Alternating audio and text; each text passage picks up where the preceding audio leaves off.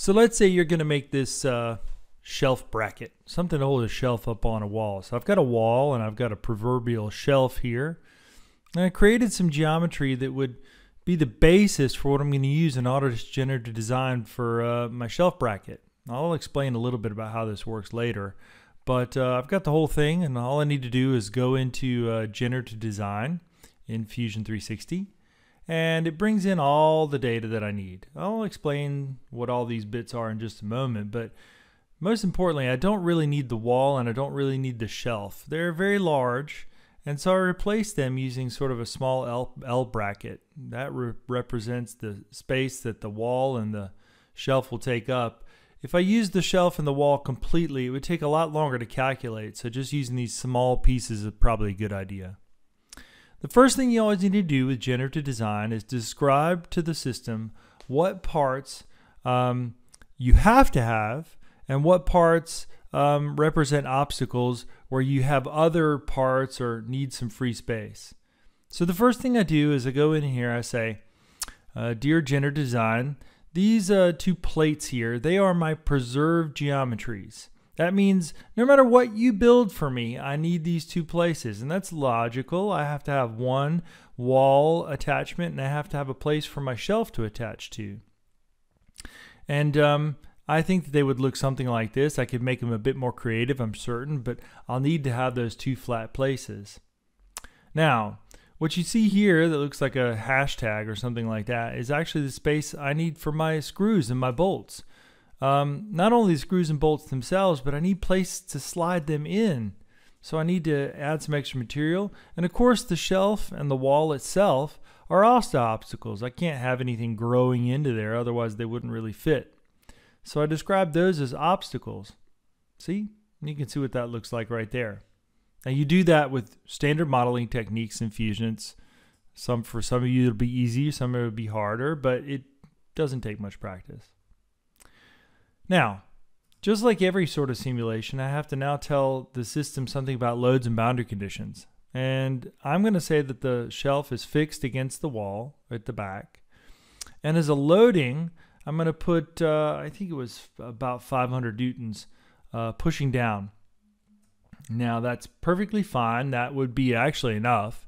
But in real life, things have multiple loadings quite often. Things can be used for things that they were not intended for or designed for, and you don't want to have them break immediately in those conditions. So what I can do is I can clone the load conditions, the load cases. So just right click and say clone. And then I get a copy of exactly the load condition I had before, which is fixed at the back and with 500 newtons pushing down. But of course I don't have 500 newtons pushing down. I imagine a situation where perhaps somebody would go in there and say, oops, I banged against the edge of the shelf. So I put 225 pushing up, like if somebody stood up underneath the shelf and maybe banged it with their head.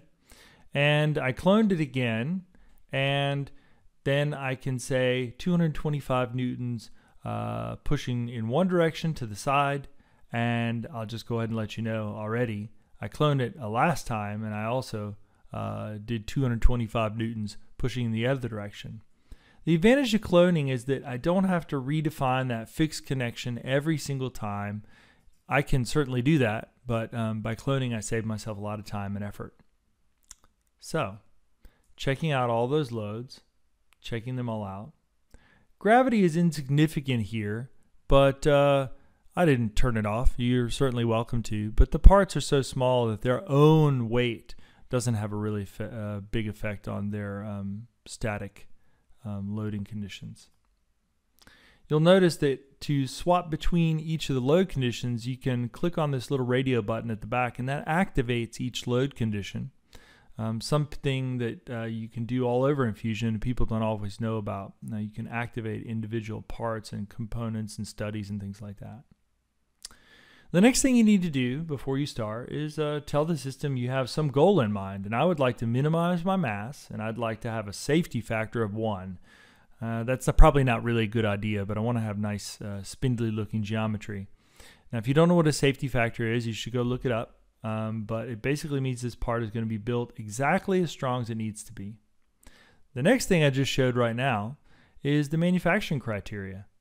This is unique to generative design, because what we do is we can tell the system that these are the machines or the types of machines that I have available to make my shelf bracket. I can do an unrestricted, I can do an additive manufacturing, which is 3D printing, or I could do 3-axis CNC milling, or even 5-axis. I define a couple criteria there, and that lets the system know these are the machines and these are the capabilities I have for manufacturing. The final step is to just go in and define some perspective materials that I'd like to use. I can use up to 10, and I can just throw them in there. And you'll notice that I chose some that are quite obviously good, like a steel or an aluminium. They would be quite useful for a shelf bracket. I'm putting some other ones in there that are certainly marginal, maybe a bronze or a brass, which would be quite soft. You even have some materials in there which certainly wouldn't work, like glass or something. But you can certainly try them, and the software will try to figure out a way to manufacture this shelf bracket made of chewing gum, for instance, if you have the data for chewing gum. Now, one thing I recommend you do, and this was brought into the system after extensive feedback by our customers, is to use the preview. We didn't have it at first, but the preview basically does a very simplified calculation and tries to figure out what the geometry will roughly look like that you can expect to see at the end of your calculations. It's not doing actual stress and strain calculations. It's just showing you where your keep out regions are, your obstacles, and where your preserves are. And the idea behind it is that quite often we saw in the past that people would forget to put obstacles in, and it was naturally frustrating for them to wait 20 minutes or maybe a couple hours on a particular analysis, only to find out that they've forgotten a particular keep out. And this costs nothing. It only takes a minute or two. And to be honest, I work at this company, and almost every time I do this, I tend to forget at least one keep out. So I do recommend it. So this actually looks pretty good. Doesn't look like we've forgotten anything. Shouldn't be. It's an example I use quite a bit, and I think we're good to go. So the next stage of this analysis would just to be, say, generate. It's this button right here, generate, and it will tell you that you need to pay 25 cloud credits. That is more or less about 25 euros. I think it's also more or less $25. And after you do that, it will send up a calculation to Amazon Web Services, and it will run thousands and thousands of calculations, and you'll see all these results. This takes about 20 or 30 minutes to see. It's true. But you can see all these results, and you can sort of flip through them. You can see how they were made. Are they converged, or are they completed? Completed is a bit tricky because completed sounds like it's a great idea. What you really want to see, though, is converged. Completed just means, hey man, I did all my mathematics, I did all the calculations, but I wasn't able to satisfy your criteria. Quite often you'll see this if you use materials that just aren't strong enough in order to fulfill your needs. You can look at the data in various ways to filter and sort and check out promising designs. The idea behind it is not that the software gives you one super result. Many results will work. You will choose them based on cost, time to manufacture, perhaps aesthetic reasons or whatever, and you can filter and sort in a whole bunch of different ways.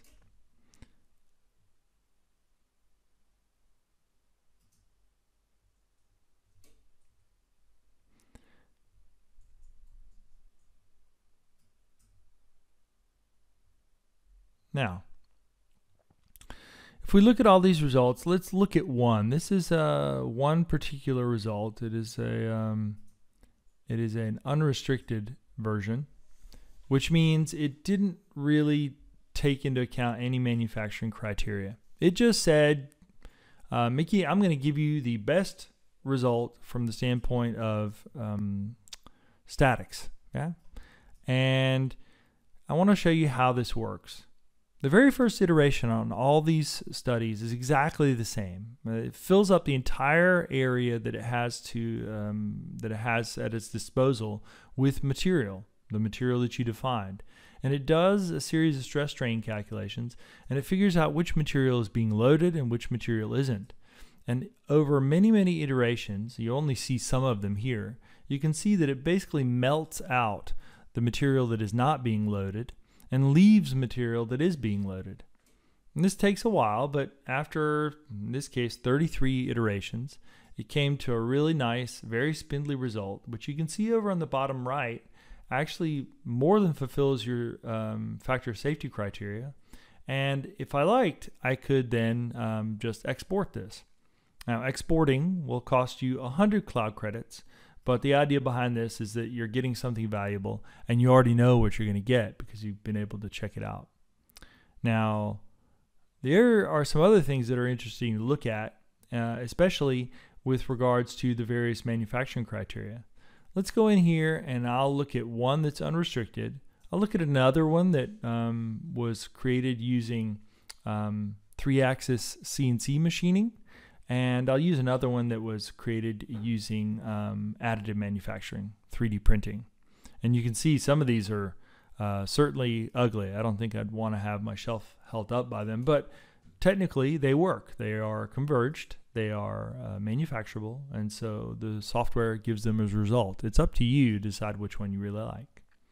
So we can select several of these at once. I was a bit busy here trying to decide which one exactly I wanted to look at.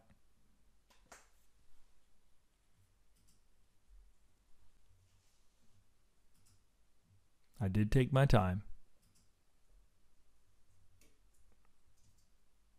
This one looks all right. And we can compare these three results side by side. And you can see they're quite different. Although they all fulfill my results, my requirements. They all have a minimum safety factor of 1 or better.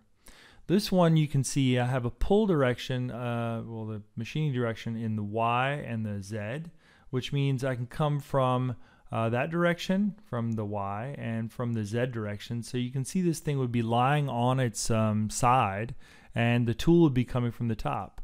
There are some things to remember, like these bolt holes. You couldn't actually get those with a 3-axis CNC, but they were part of my preserved geometry, so the software doesn't touch those. We'll need to work on that in the future, but that'll be up to you to know that that doesn't work.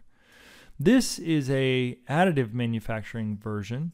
It is 3D printed, and it is printed from the bottom up in the Z direction, I believe, or in the Y direction, yeah. And the Y direction, you can sort of see where it's lying on the build plate, and it is quite funky, but this is what a typical powder bed 3D printer might be able to do for you.